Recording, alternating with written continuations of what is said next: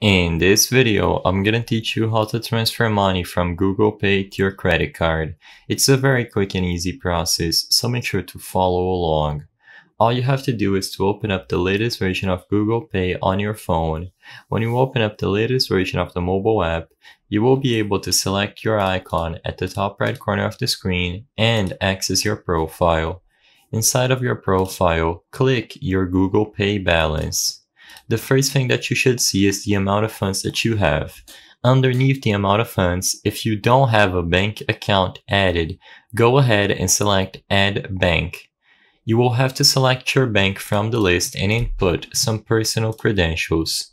After you are done with the process of adding your bank and linking it to your Google Pay account, resume to the balance window. In there, you should see the Add Money and Transfer Out options at the top of the screen. Now, after you have the bank account properly set up and added, simply choose Transfer Out at the top.